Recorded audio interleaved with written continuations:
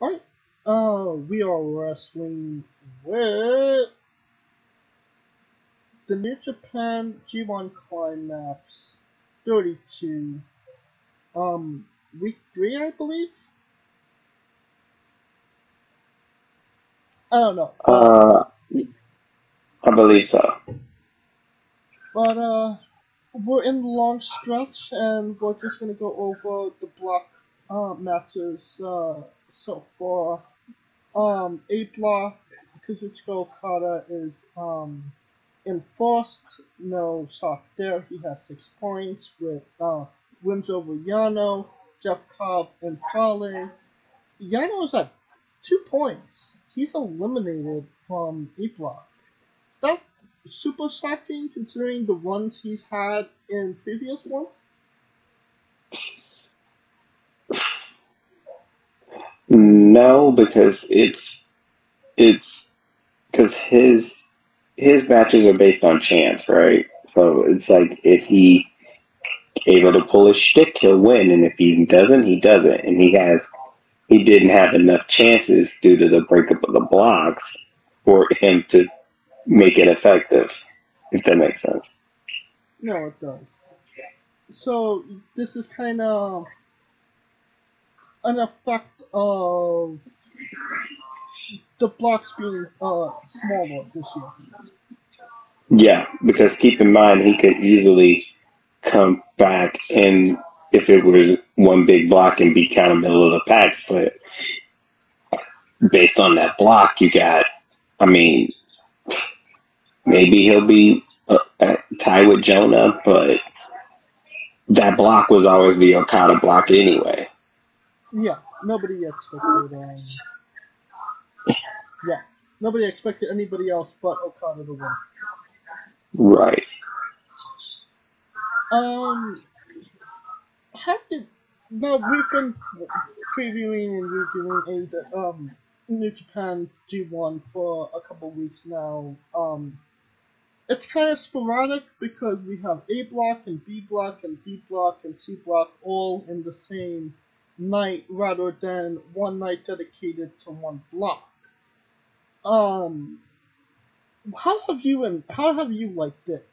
Put can opposed to doing A block one night, B block the next. I think they were doing that to try to just throw it off kilter, so that way the blocks won't be as predictable. You know what I mean? Hmm. Because you know how the blocks are going to go based on how those people perform that one night. Because you know how like the World Cup they do it all in one second, right? Like block block whatever action does that one night, but you kind of get an idea of what's going to happen after that, right? Would you really be invested in A block if you knew in one night Okada would have been in the lead? I mean, we've been used to I Okada mean, being in the lead for the last what 5 years. true, but I'm just saying it it gives it more mystique because keep in mind Fale was at one point and still is in the running. So it you know what I mean? It Yeah, kind of makes it Jeff Cobb has 4 points with with 3 more matches to go, so he is in it as well. right. Fale only has He's 2. in it. Jonah's in it, surprisingly. Jonah hasn't had that many matches. He still has 3 matches to go. I know. So think about it. So the cleared head is Okada. You Hmm. got um really the only person who's eliminated is Yano. I mean, everybody else could kind of make a run. Tom Lolo, I feel, is eliminated. I mean, yes, but until he's actually eliminated. He's only had 3 matches, but he's got a while to go, and that's why I think that's why they did it because based on the result, you could say, oh my god, he's got like 3 matches left, or this person's got 2 matches left. So you can see how, you know what I mean, Yeah. the implication. Well, tomorrow the 7th, um, Okada's back in block play. He's wrestling Jonah. Who do you see winning that match? Personally, Okada, but it makes it interesting if Jonah wins because he gets the tiebreaker. Ha ha ha. Not only he would be, not only would he tie, but he would have the tiebreaker head to head. Interesting. And I mean, Okada has to lose at least one, right? He would have to lose one, but what if that one is to Jonah and he needs Jonah to lose? And you see what I'm saying? So that's why I'm like, it, you see what I'm saying? And you won't, and that suspense would keep you built every night because now you can see, oh my God, Jonah's going to fight X, but X lost to Okada. You see what I'm saying? Yeah. The same So night, that's why. the same night we got Tom Lawler versus Bad Luck Fowlers. Who do you see winning that match, Kaliko? Fale, come on, man. Oh, I feel like Lawler needs to go on. He lost three in a row. He needs or two in a row. He needs to go on a bit of a run. I mean, Yano isn't getting a win over Yano isn't going to be a reason to fly over to Japan for a month. You must didn't see what happened to Juice the first time in the G1. Juice is a whole other story. On the 9th, Jonah is wrestling Lance Archer. Who wins that one? Ooh, this is interesting because it's that middle of the pack. I'm gonna go Archer because I don't see Jonah beating Okada. But I'll put it this way: if Jonah beats Okada, he's losing to Archer. You're probably right about that. Um, I feel like this is a Jonah win. So And that means we have to lose to Okada. on the 10th, we got Okada versus Tom Lawler. Next, Wow, not giving Tom anything. it's that break-in, man. It's either I kind of feel like either Lawler or Jonah are going to be the guys that give Okada that that first L. Since you're But going with Jonah on the 7th, I'll go with Lawler on the 10th. if Lawler beats Okada, it would have to be after the fact Okada then eliminated everybody because it wouldn't matter. Right. Alright, we got B Block. Um, it's a one-man show right now with Jay White at 6 points. People that are still in contention are Tamatonga and Sonata at 4 points. Tomohiro Ishii, Taichi, Guido Khan, and Chase Owens all at 2. Guido Khan a little disappointing, no? Mm, not really. I mean, if there was a tough block, this would have been a tough block, right? Yeah. Because this is other than what Owens and Ishii, you could have made a reason for everybody else to win. So Sonata's still in the running, as I hoped. Um, so Jay White got to get caught up in for Sonata to pull it out, but I think Sonata can pull it out. Alright. Well, we got Tomohiro Ishii versus Chase Owens tomorrow on the 7th. Who wins?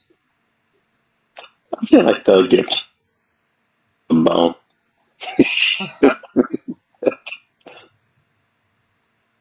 What'd you say? Chase Owens. Oh, really? Going with Ishii. Yeah, they'll give him a bone. I feel like he got a bone. NJPW over Okan. I mean, is that really a... Yes. On the 9th, we got Sonata versus Chase Owens. Who wins, Kaliko? Sonata? Don't play. It seems like Sonata is sending people to slaughter than actually getting slaughtered this year, no? I mean, I told you, if he loses Jay White, he's winning the block. Yes. Because there's no way he could beat Jay White, win the block, and get a title shot. Yeah. You, Also on the 9th, Tamatonga versus Taichi. Who wins? ooh, toughie.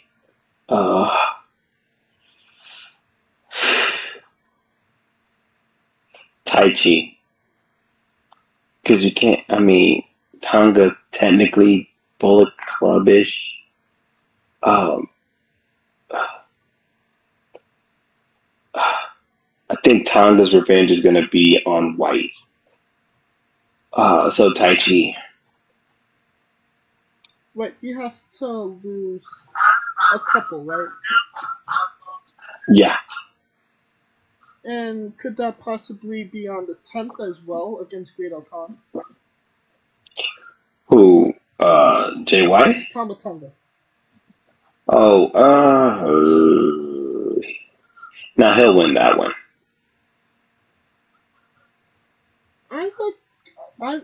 I would kind of go in reverse. I would say he beats Taichi and he loses to Okan.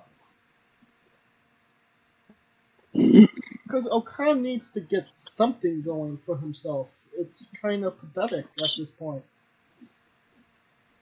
I mean, they only got like several matches left. If you're pathetic now, you're gonna be pathetic again. So it ain't like the two blocks where you could at least end it on a good note. You pathetic, you pathetic. That's what I like about this, because it separates the best from the rest. We got C block. We got 3 men at 4 points. That's Hiroshi Tanahashi, Hiroki Goto, and Zack Sabre Jr. Tetsuya Naito, Aaron Hanare, Kenta, and Evil all at 2 points. This is probably the most balanced out of all the blocks at this point because, Naito could make a run, Kenta could still make a run. They're not exactly out of it at this point. What's your thoughts on, the symmetry of this one? It makes sense because it's got, what, 3 G1 winners in Goto, Naito, and Tanahashi. So those 3 experiences balances out the rest, right? So this is the if anybody can win it point. Well, Aaron Hanare has Evil on the 7th. How do you see that one going?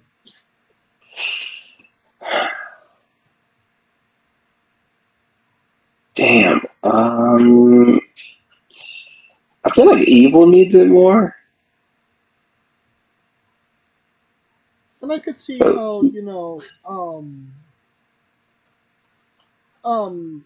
Dick Togo getting involved in the rest of House of Churchill. Yeah. On the 9th, Kenta versus Tetsuya Naito.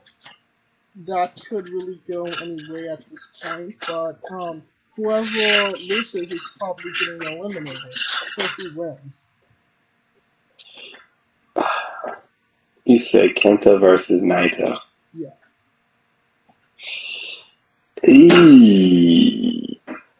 It would have to be Kenta, right? Because we said Uh, we said that what's his face is dipping. Naito. We said it. We said Naito is winning the damn. Is not winning this block. I think I have Kenta winning the block. I think we all had. Naito. Yeah.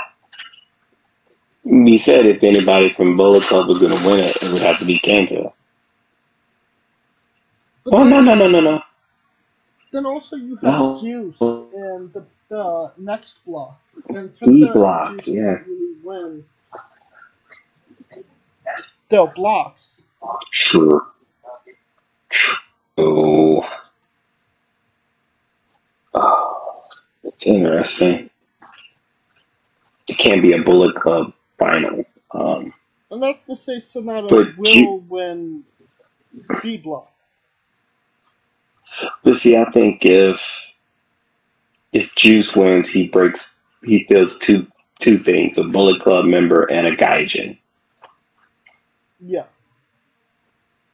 Two So that's why we think two birds with a stone. So it would have to be Naito then. Alright.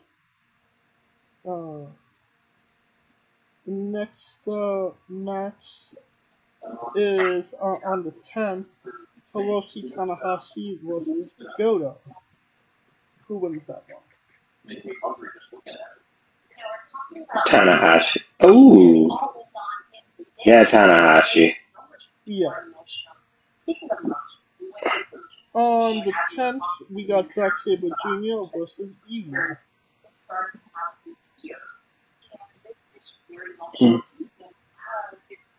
Zack Sabre Jr. versus Evil. Zack Sabre Jr. He's 50-50, man. Come on.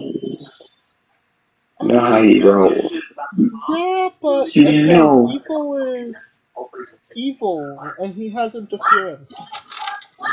So that's kind of why I'm, questioning, can Zack overcome those odds?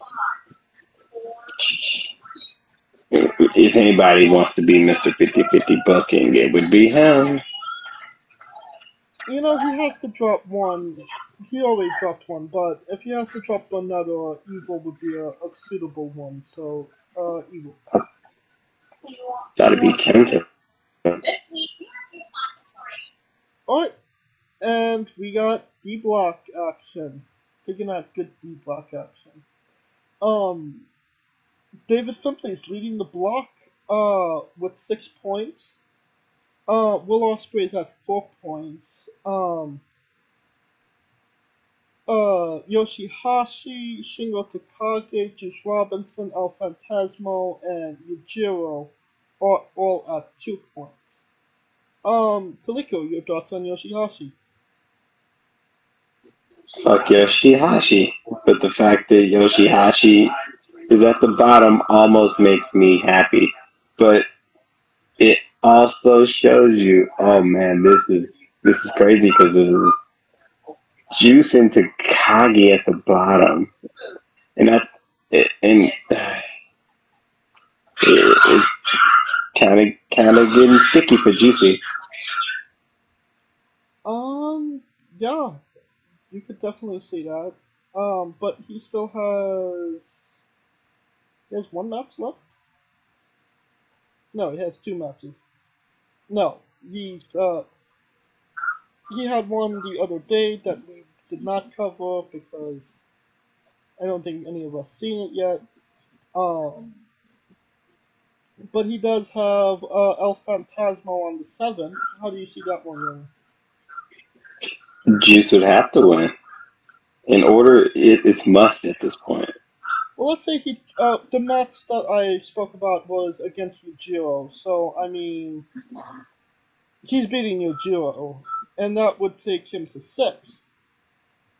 In order Right. for him to get one over on David Finlay, David Finlay would have to lose on the 10th against El Phantasmo.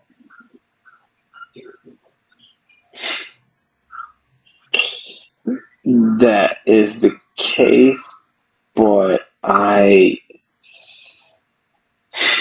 it's weird how they're trying to book this grouping because Finley's in the, and I told you this was like the oddball one because Finley had something to prove, Yeah. and I know we didn't go over it, but he beat Will Ospreay, And which is why he's Takagi and Juice. in.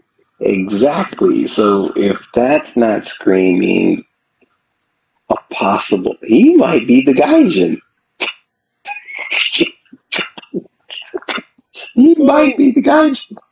if he's the Might be. Gaijin, then Kenta wins Sibo? True.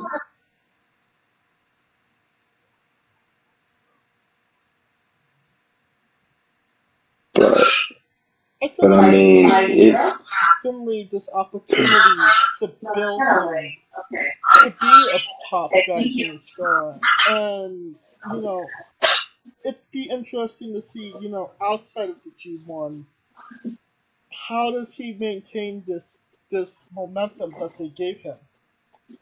I think it would only be in Japan because of the stories there. Well, yeah. And so let's see. He beat Osprey. He beat the people who we thought he would get ran over through. Other than Juice, I thought Juice was the one. Yeah. But but I mean, let's look at Juice's back half of the schedule and see where he's gonna have to deal with because that's where it is. So he's got the El Phantasmo match. Um, he's got El Phantasmo. That's it. Oh, so he's done. He's fucking done. He can't win. Uh, you haven't played Osprey yet. Uh, Yeah, he's Osprey, 1-3. and he has three. Well, two. Phantasmo and Osprey. So, I mean, he has an opportunity. It's just a matter. He has to. Finley has to at least drop one to Phantasmo. I think Yoshihashi as well. But even if Juice does that, even if Finley does that, the points and Finley would have him on the record and the tiebreaker, so and the head-to-head.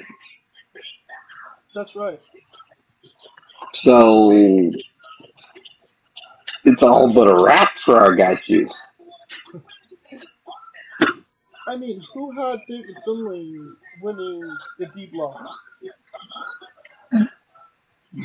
Fuck out of here, because two former heavyweight champions and hot as shit Juice Robinson with a El Phantasmo light former champ. Like, shit, this is like the U.S. title block. But, I mean, everybody said Yoshihashi, right? And Yujiro. What? Tonight, Yujiro. Oh, but you shall see, sir. Alright. I think that will conclude our G1 coverage for now.